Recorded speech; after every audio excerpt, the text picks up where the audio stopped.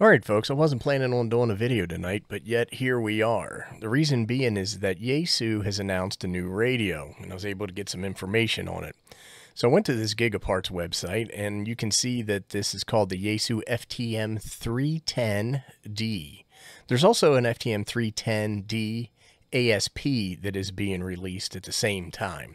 These radios aren't available yet, but should be available soon.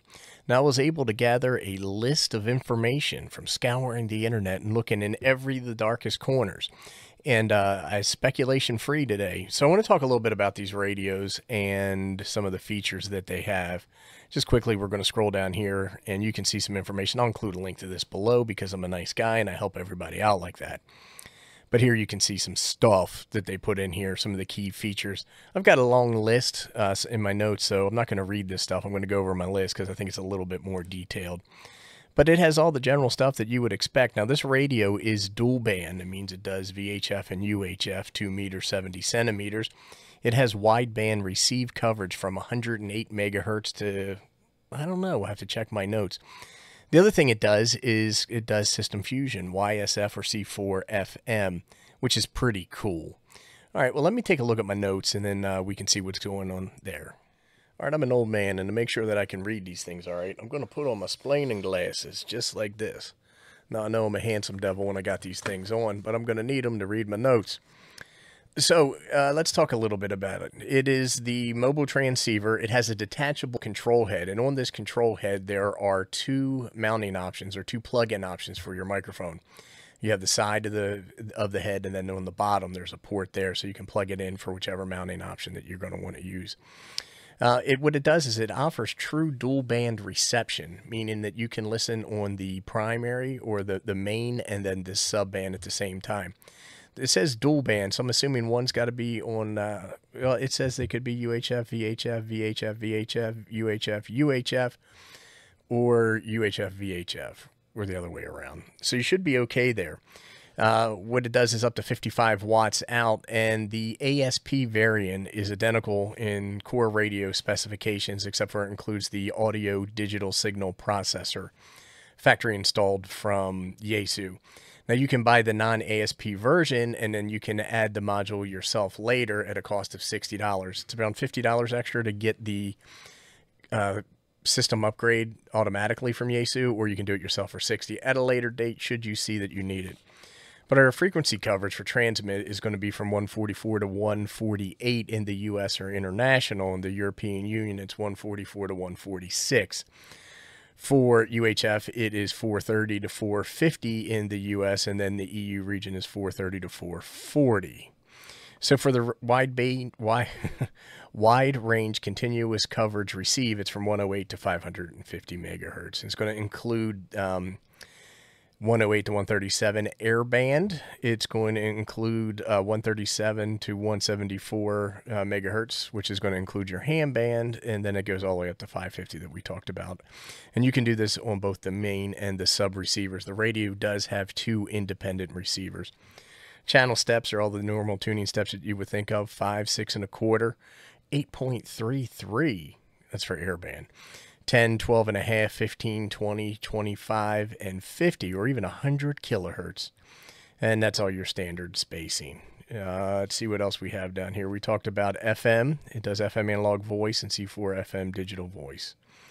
It has automatic mode select. They call this AMS in the Yaesu radios, and it's where your radio will hear signals and determine if it is FM or C4FM and automatically adjust for that signal. Dual digital monitor, so it has what they call true dual receive design with two independent receivers. It means the radio can receive two signals simultaneously and even decode two C4FM signals at the same time. The output power is up to 55 watts. It is 50 on VHF, 55. I'm sorry, it's 55 on VHF and 50 on UHF. And it has 3 power settings. So high is 50, 55, medium is 20, and then low is 5 watts of output. And it does have a heavy-duty heat sink and a fan to deal with cooling in case this thing gets a little bit hot. So for the receiver type, it is a double conversion super heterodyne design, which is pretty slick. For both the main and the sub receivers. The first IF range is is 56 megahertz, 56.75. For the main, and for the sub, it's 55.85. And then the second IF is 450 kilohertz, which helps with image rejection and selectivity. I'm sorry, sensitivity. Let's see what we got over here. It does have the Super DX mode, which is for weak signals. Super DX mode can be engaged with, it would increases your RF amplifier gain to boost sensitivity. You can pull out the weak signals. Both models, the FTM-310D and the 310D ASP, have the Super DX mode. Let's see, for audio and speaker system, it has the AESS dual speakers, the acoustic enhanced speaker systems.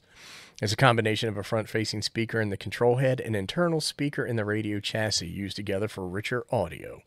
Each speaker outputs 3 watts, totaling 6 watts of audio output for loud and clear sound, even in noisy vehicles. The front panel houses a 3-watt speaker aimed towards the operator, while the main unit's speaker adds depth. Let's see, there's some more stuff about the speakers, but I don't think we need that. It says the FTM-310's audio is engineered for clarity in digital mode. The C4FM voice quality is crisp and high fidelity, thanks to its low bit error rate and strong signal correction. All right, we're going through this stuff pretty fast. It has a high-resolution display. It features a full dot matrix LCD display on the control head. It can span 47 channels that can be visible on the display. We talked about the dual band interface, and it has a tuning knob, volume knob, and squelch knob for each of your VFOs, the main and the sub.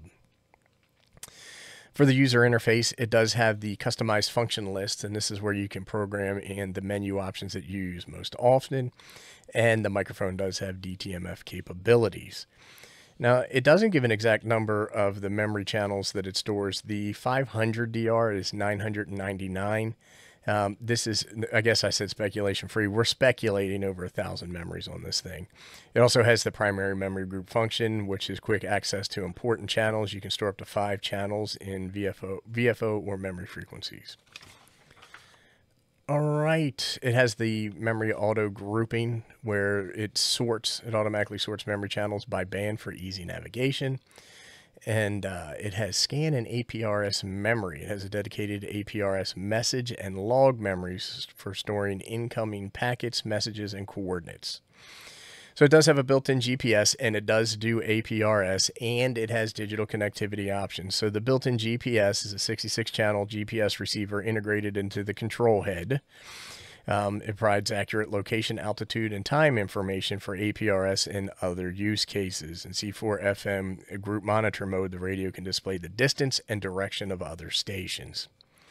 For APS functionality, it supports 1200 and 9600 BPS APRS data communication for real-time packet reporting. It enables sending and receiving of APRS position beacon, status messages, weather, telemetry data, and the FT10 can display APRS station icons, and it offers an APRS station list. I'm not a nerd, so I don't really know much about APRS. It does support WiresX. I don't really know many people who use that, but it supports it. So if you're a user of WireX, that's good for you. And it has Bluetooth. The radio is Bluetooth capable for hands-free operation, but with an optional BU5 Bluetooth module. You need to install that to enable it. External data interface. So it has a rear data jack. And when they say data, they make it all capital D-A-T-A. 6-pin mini DIN, and is for integrating TNCs and other devices. It also has a USB port for firmware updates and computer programming. It also has a micro SD card slot as well for backing up memory channels, saving APRS logs, and updating firmware. The microphone and control interface, we talked about it being DTM-FM. It has dual jacks. We talked about that. The detachable control head, we talked about that. And we talked a little bit about front panel controls. I'm not going to go over all of that kind of stuff. Let's see. It weighs about 3.09 pounds. It requires 13.8 volts DC nominal, and it can operate anywhere from 11 to 15 volts.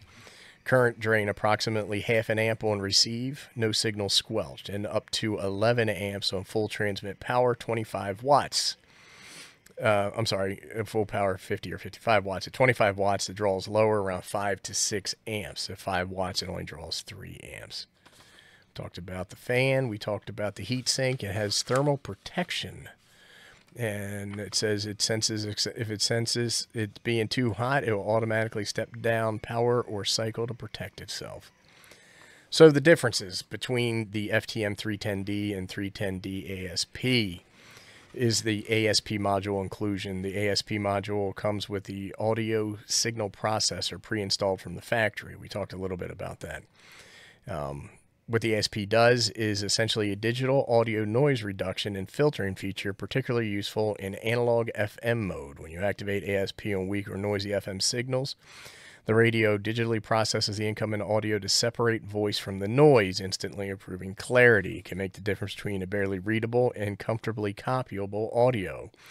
The ASP works hand in hand with the Super DX mode. Super DX mode boosts the RF gain to pull in the weak signal, and then ASP cleans it up and gets rid of all the noise. That does sound pretty cool. It has ASP auto and manual modes. There are 2 usage modes. ASP audio mode you can set and forget. The radio will automatically act ASP whenever a weak signal is detected. In manual mode, the operator can toggle the Super DX on and off as needed by pressing the SDX key. Let's see. And I think that's it for the differences.